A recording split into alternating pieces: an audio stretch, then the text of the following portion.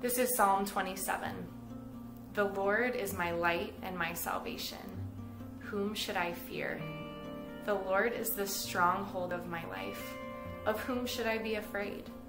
When evildoers came against me to devour my flesh, my foes and my enemies stumbled and fell.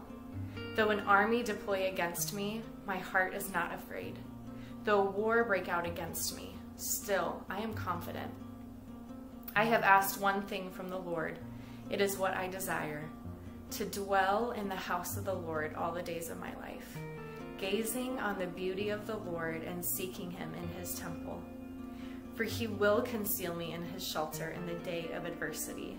He will hide me under the cover of his tent. He will set me high on a rock. Then my head will be high above my enemies around me. I will offer sacrifices in his tent with shouts of joy. I will sing and make music to the Lord.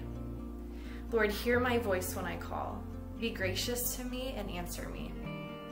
In your behalf, my heart says, seek my face. Lord, I will seek your face. Do not hide your face from me. Do not turn your servant away in anger. You have been my help.